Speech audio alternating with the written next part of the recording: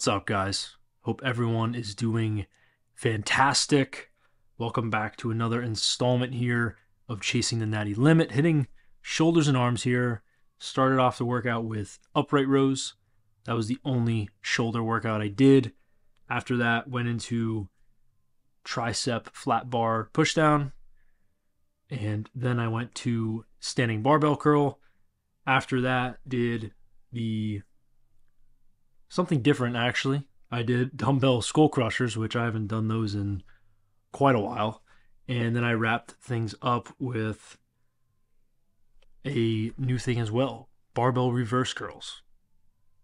And those were very, very challenging for me. I think I had like 5-pound plates on each side and really trying to keep strict form on those.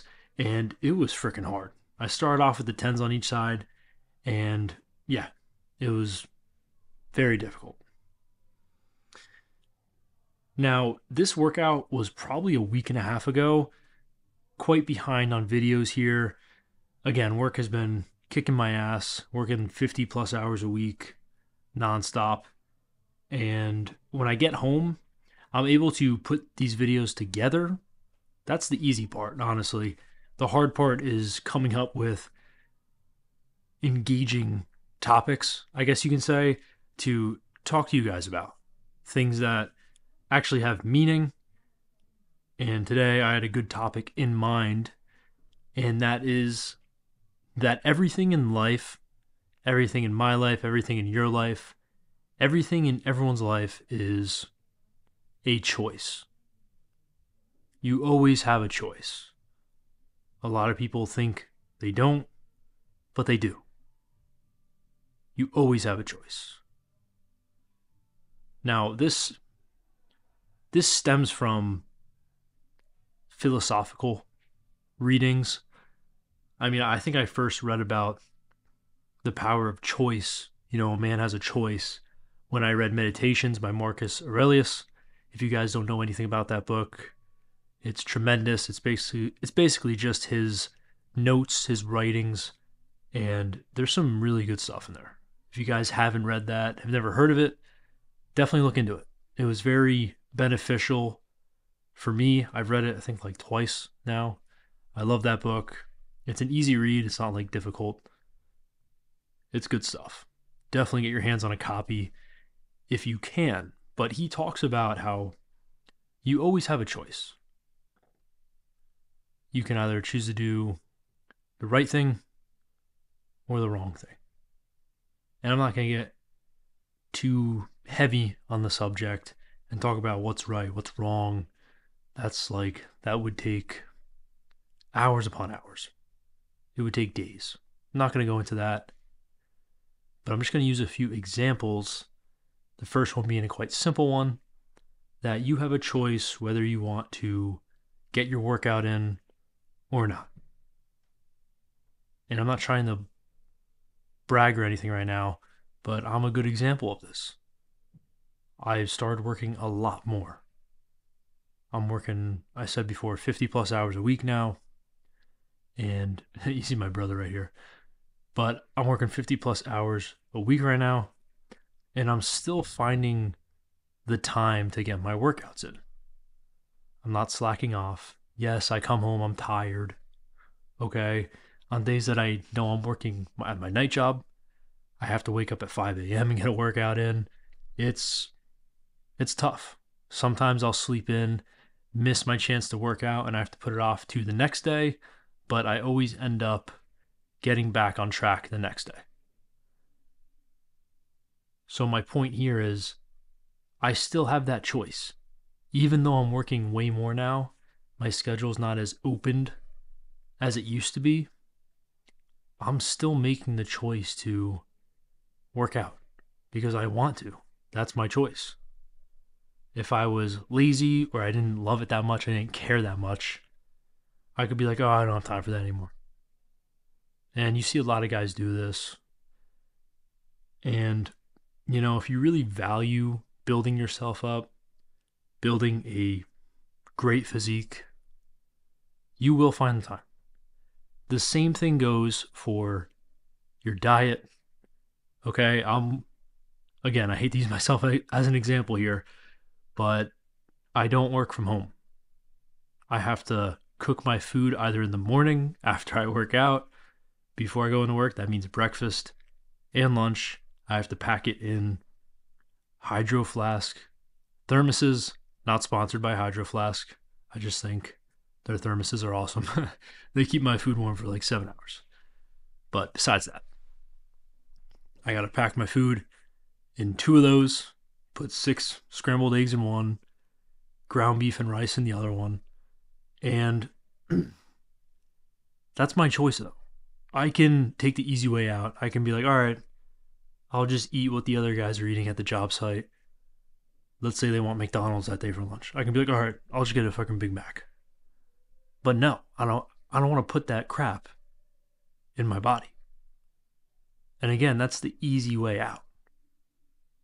But no, I'm deciding to wake up earlier, get my workout in, and then cook my meals for the day. I know it takes more work. I'm willing to do that work because I know it's better for me and it's going to help me with my gains, my mental health, physical health, pretty much everything. My performance when it comes to working out, whatever. It's just going to help me feel way better than if I chose to just get takeout food every day. I hope you guys understand what I'm trying to get at here. Everything's a choice. And I don't want to get political here, but when COVID happened, the pandemic, there were a lot of people, and I don't care what side you're on when it comes to getting vaccinated. This is not about that, okay? But a lot of people were told that if you don't get vaccinated, you can't keep your job. And most people, instead of trying to find loopholes and fight the system, because there were loopholes to get around it, most people just obeyed, okay? And again, this has nothing to do with whether you're, I don't know. I don't even know the two sides. Honestly, I don't give a shit. I'm not political. I'm just saying this is something that I picked up when this was happening. People just were like, okay, I'll just get the vaccine or whatever because I'm going to lose my job if I don't. Instead of kind of fighting, seeing all their options. They felt like they didn't have a choice, is what I'm trying to get at here.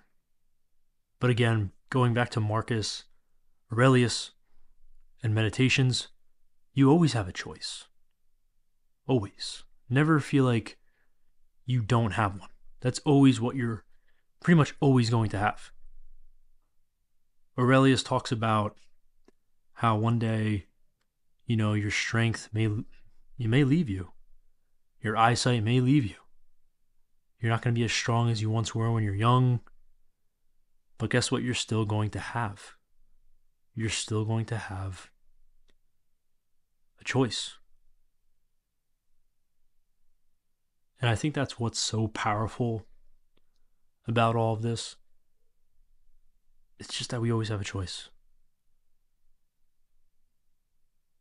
So the second half of this video is going to be a brief discussion, just a few minutes, on purpose versus pleasure.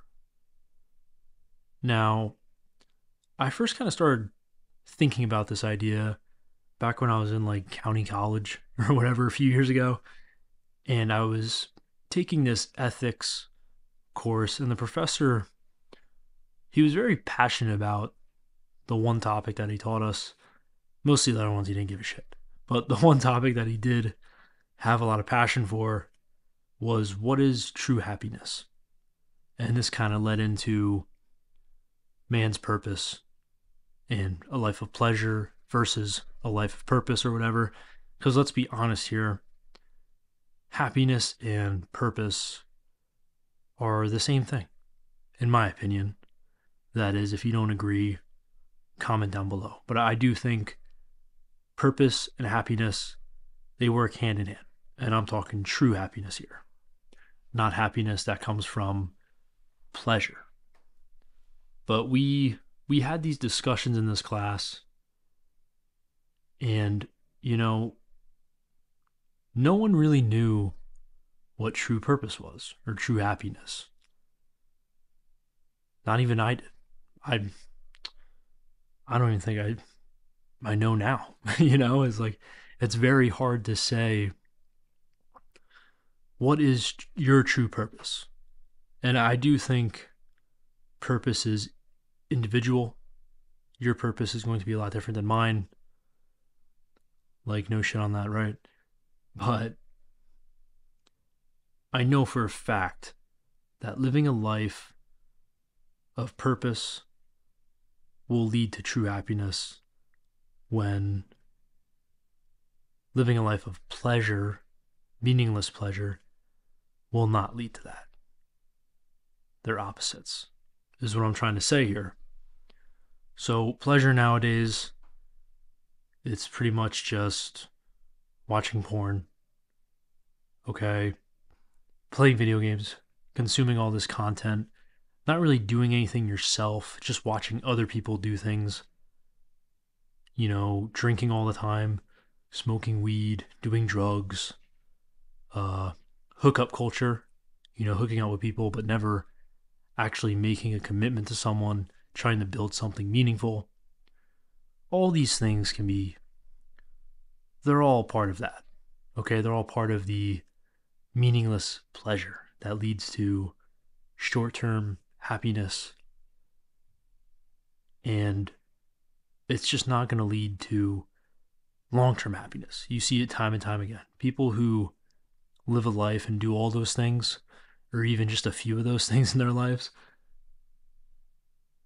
they're never happy